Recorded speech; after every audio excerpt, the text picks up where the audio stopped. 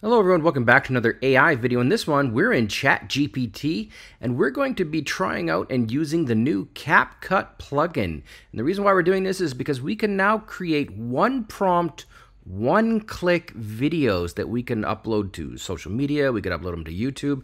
I'm going to be honest with you, they're not the greatest, but the plugin just came out and I'm going to show you how to do it step by step. So let's get going. So I'm in ChatGPT.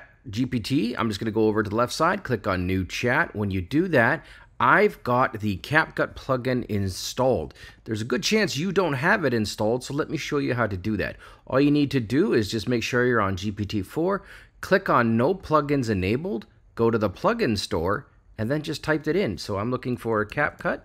So I just typed in CapCut, and presto, there it is. I would just click on Install it right now. There you go. I'm just going to click on Install, reinstall it.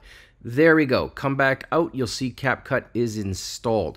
The next step, and it's really this simple, I'm just going to type in create a video about Pearl, I don't know, let's go with a war, let's go with a battle, Harbor in square format, because maybe I want to publish this to Facebook or something like that. Literally, that's it. I'm going to go ahead, I'm going to hit enter, or I'm going to press the little purple arrow, and now watch this. It's going to go ahead, it's going to say it's using CapCut. If you click on this little drop down arrow, you'll see exactly what it's doing. It'll even tells you what the content is, so you can sort of see it as it gets created. Crazy stuff. And then I'll close that back up, and then once this is done, we get a link, and then literally that's the end of it. I've created a video about the attack on Pearl Harbor in a square format. You can watch it by clicking the following link. Let's go ahead and watch the video. Click on that. And here we go. Now, you'll see here that it's loading. It's going to take just a few seconds. I'll come back when it's done.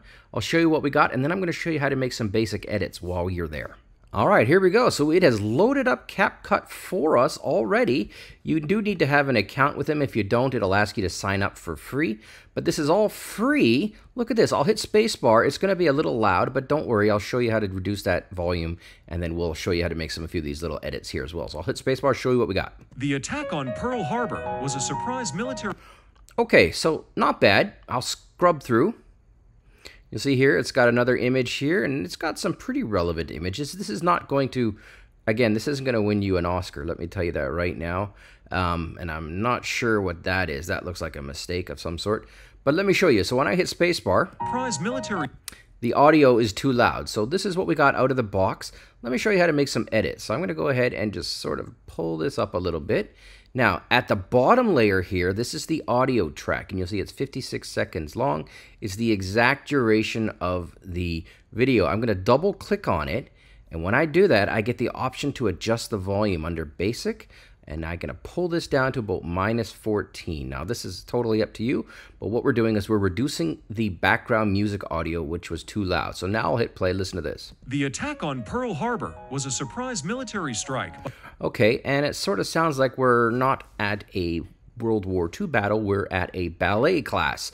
So the audio isn't quite correct in my opinion. So what are we going to do? Simple. I'm just going to go over here to the left side, and you'll see audio on the toolbar here.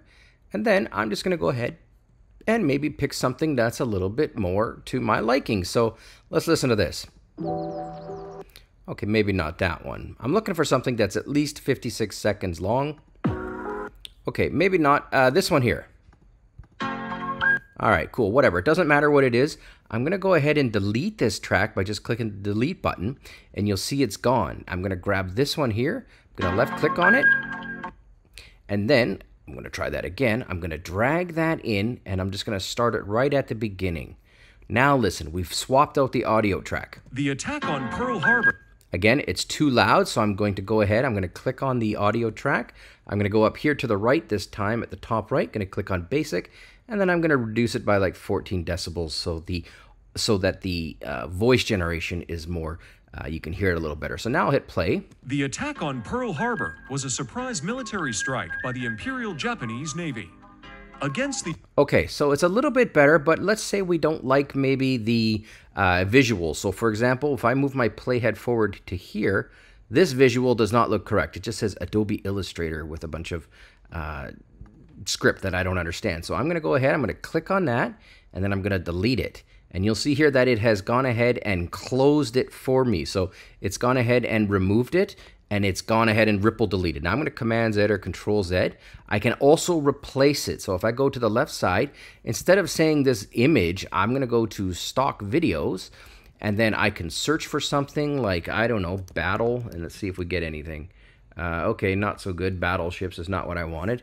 But let's say I like this panda, and this is the panda that I want to use. I'm going to click on this video. I'm going to click on this little image here, or this video actually, and I'm going to drag and drop it right on top of the previous photo. So I'm going to drop it right there, and then I'm going to go ahead and I'm going to make sure that it fits. I'm going to delete any volume, click on done, and now watch this. 103 American lives. The event. Okay, so we've got some weird stuff going on here. This has actually gone ahead and been replaced as well, but let's say I want to replace that with this, I don't know, school of fish. I can just drag and drop it right on top. Presto. Can't replace media, needs to be shorter than the original material. Oh, okay, sorry about that.